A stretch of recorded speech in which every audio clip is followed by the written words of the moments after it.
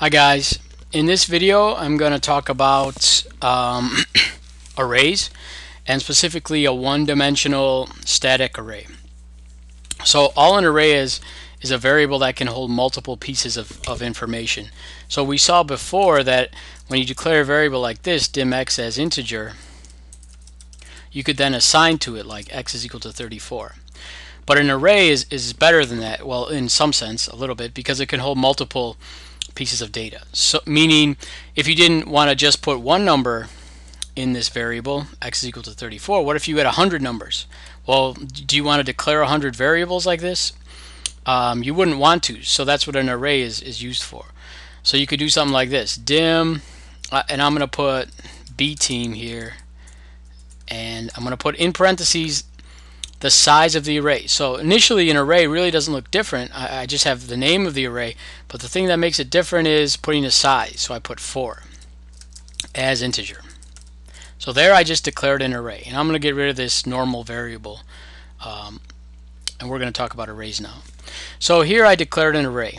It's an array of integers because the type is as integer, and the only thing different that you probably never seen before, or maybe you have, is this right here in parentheses. So this is the size of the array, and the size of this array is 5. It's not 4, and the reason that it's 5 is that because arrays are composed of elements, and the elements in an array start at index 0, meaning if I have 5 people who play basketball, like here's my basketball team variable, my 5 guys who play basketball, I could numerate them going like this. You're number 1, you're number 2, number 3, you're number 4, you're number 5. And I would start at 1 and go to 5. But that's not how arrays work in VBA. Arrays in VBA start at index 0. So if I was looking at my 5 guys who play basketball, I would say you're number 0, you're number 1, you're number 2, you're number 3, you're number 4. And that gives me the size of my team is going to be 5, but the index that I'm starting at is going to be 0. So that's a key concept with arrays, is what is the base index. So when you see something like this declared just like this, it means the base index is 0, so your size is going to be 1 more than what you see in parentheses. And let's work with this a little bit. So now we can assign a value to one element or all elements of our array. So let's say I have my 5 guys who play basketball. I'm going to give the first guy a number of 23, Michael Jordan. And now I'm going to give numbers to the rest of the team. So the second guy, who's now indexed at number 1, this is called the index inside the parentheses, I'll give him 33. And then I'm going to go down. So now I'm just going to put some random numbers in here. Okay, so here's my five guys who play basketball, but notice that the index goes from 0 to 4. So that's what, again, base index 0 means. It just means if I have 5 elements, where do I start counting at? Do I start counting at 1 or do I start counting at 0? That's what the index is all about. So now we could step through this and take a look in memory and see what's going on here. So I declared my array up here of size 5, and now I'm assigning variables to each element. So if I step through, we'll go down to the watch window, and there's a little tree now. Because you have an array variable, you tree into the multiple elements. So you can see I have my 5 elements. They start at index 0 and they go to 4, and all the values are now in memory, in the computer's memory, and they have a type of integer. Okay, so they're all integers. So that just shows you that an array is a variable. In our case, it's called B team, and it holds 5 distinct elements that are also integers, and here they are. Okay, so that is an array, and that's what they're good for. They hold loads and loads of data, and arrays can be huge. They could be thousands. You could have a 1,000 element array, 2,000 element array, or whatever you want. So back to this indexing issue. What if Excel VBA gives you an option? You don't have to start at index 0. you can do something like this. You can declare your array like this, from 1 to 5. If I do it like that, that means my base index is no longer 0. It's now 1. Okay? So I'm going to move this down, and I'm just going to put number 5 here, because now my base starts at 1 and I go to 5. I still have 5 elements, but I just changed that where the initial indexing starts. Now it starts at 1. And 2 points here. This number here is called the lower bound of the array, and it is the lowest index of the array. And this number here is called the upper bound of the array, and it's the maximum index of the array. So that's an option for you. If you don't want to use index 0, you can use index 1, and you could do it like this. And another way you could do index 1 is you could put at the very top of your code option base 1, and if you do that, then you don't need to put this 1 2, because by when you do that option base 1, Excel knows that it's going to start at base 1 and it's going to go to 5. So you still have 5 elements here, and that's how option base 1 works. So it just saves you the time of doing this 1 2, because with option base 1, now the computer knows that every array starts at 1. So if we run this again, we're still going to get what we got before. Actually, let me just run through. Only now our index in memory starts at 1, not 0. We still have the same values, and they're all integers. So just working with the index, it's an option. It's do you want to work with option base 1, or do you want to work with base 0? I usually work with base 0. I don't usually do this, but it's up to you. It's totally up to you. Okay, so now we have our array, and let's try to print it out on the worksheet.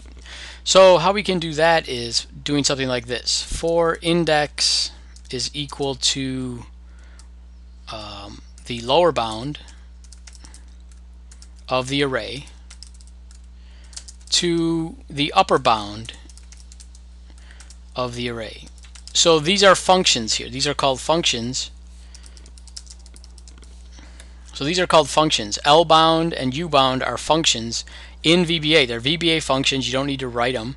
And they take in an array, and they spit out, for lower bound, it's going to give you the minimum index, and for upper bound, it's going to give you the maximum index. So in this case, L bound is going to be 1, and U bound is going to be 5. So let me just do something real quick. Dim LB and D as integer, and then LB and D. I'm just going to show you that that's what it's doing, is returning this value.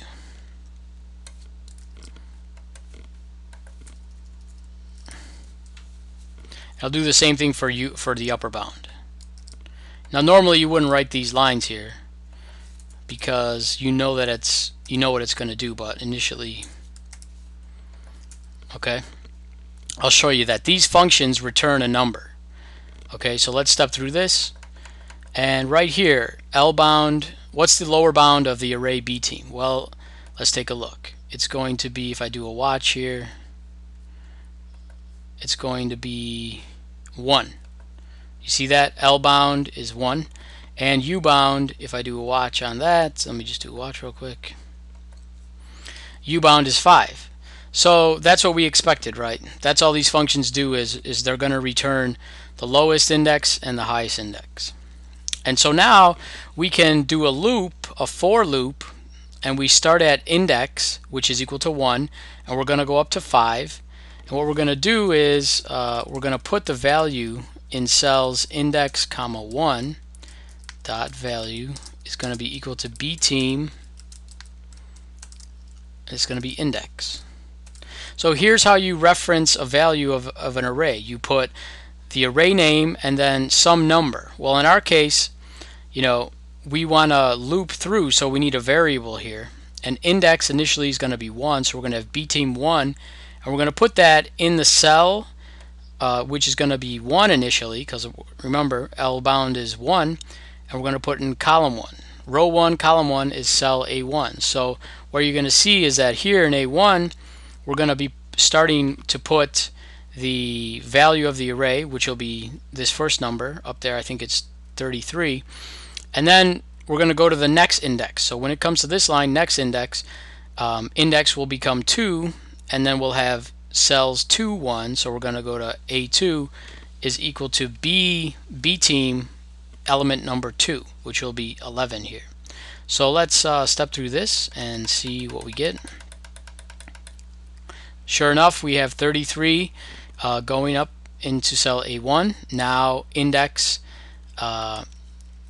is 2, so we have in the second row we have the second element, and now we're going to go into the third row, third element, so we're going to have 25 there, and then we're going to go into the fourth row, fourth element, and the fifth row, fifth element. So that's all this does. It just loops through the array from the lower bound to the upper bound, and it puts it in cells. That's all it does. And one more thing is that you can also, if you wanted to do this instead of option base 1, if you wanted to do it in option base 0, you can just change, now I have 0, 1, 2, 3, 4, and there's this is a size 5 now. I'm going to erase this option base 1. So now if I do it, I'm going to loop through the array again. One thing I have to change here is that index on the first time around is going to be 0, because the lower bound now is going to be 0, and there is no row 0, so I have to put index plus 1. So let me put that index plus 1 here. So now if I do this, I'm going to be working in option base 0, and notice that I didn't need to assign the element 0 at the very top. You could assign them in any order. So now let's look at the lower bound. Well, the lower bound is 0, and the upper bound is 4 here in memory on the watch window. And now we're just going to loop through. Let me erase these before we print. So now we're going to loop through, and let's see. I just want to move this down a little bit. So now we're going to loop through, and we're going to see that we get the same answer that we got before. Well, it's a little different because I changed the index here to 23 to account for that, but you're doing the same thing. With base 0, you're doing the same thing. I have 5 elements in my array, and I'm looping through them. Whether it's base 0 or base 1, this loop does the same thing, and then it falls out of the loop after index 5. Okay, so that's all I wanted to show you about these arrays. And once again, this is called a one-dimensional array because you could think of it as a row of data or a column of data, whichever you want to. It's just a single row. Think of it as a single row of data. Later on, we'll talk about arrays that can be rows and columns. So you could have an array that's something like this, not just a single row. It could be a single row up to 7 elements, but then columns up to like 10 or whatever. However big you want, you could make your array like that. It could be that's called a two-dimensional array, and then you could even go further. You could do 3-dimensional, 4-dimensional, whatever. Usually you don't go past 2 though. So that's all I wanted to say about arrays. Remember, go to excelvbasql.com if you want to watch the videos and download the files. Thanks.